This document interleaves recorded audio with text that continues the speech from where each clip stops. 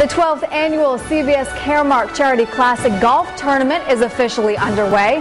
WPRI 12 is proud to be a media sponsor once again. Some great golfers are here in Rhode Island, and it's all for a good cause. The first day of the tournament has wrapped up. Eyewitness News anchors Karen Adams and Patrick Little have been braving the heat and the humidity all day. They join us now with more from the Rhode Island Country Club in Barrington.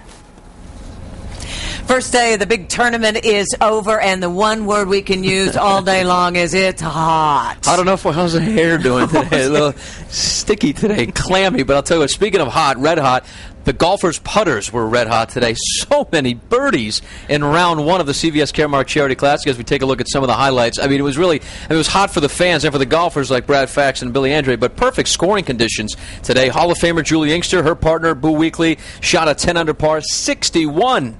Yeah, 61. Here's Boo with a birdie putt on number 13, and he reads this one perfectly, right in the cup. Angela Stanford paired with Barrington's Brett Quigley this year.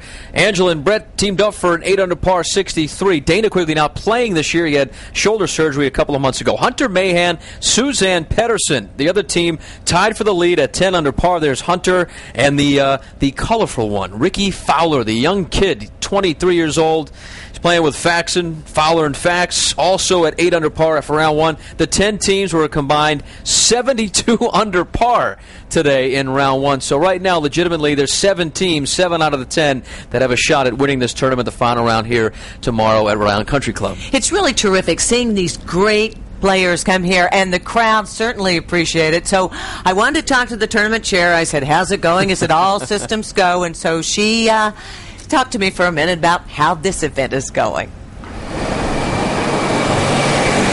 The activity is nearly frantic behind the scenes with volunteers. Tournament chair Eileen Howard-Dunn says every year they learn something new, what they can do to improve. And how did they do this year? Oh, it's been a great year. The tournament has been wonderful so far. We're keeping our fingers crossed that the weather stays with us for the next day and a half.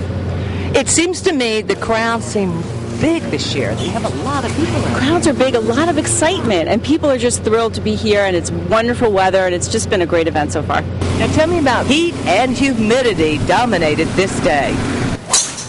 All right, I'm here with Tippy at the water truck, which I have a feeling you're going to go through a lot of it today. Yes, we already have. Hydration is the key, so we have a lot of water trucks going back and forth. We have people from the hospitality and guest services taking water around the course. We have first aid on hand at any point in time, so that's really, we're focused on that. It's hot, and it's really hot sometimes. Very hot, but the good thing is the rain, the bad weather held off. Now, some people did go home a little earlier. Yep. I talked to a couple of fans and said, this is great, but I'm really warm. I'm just going to get in the air-conditioned car on the way home. Sarah will have much more coming with sports, and then join us for our wrap-up show, a round one wrap-up show at 7 o'clock right here on WPRI 12. Back to you.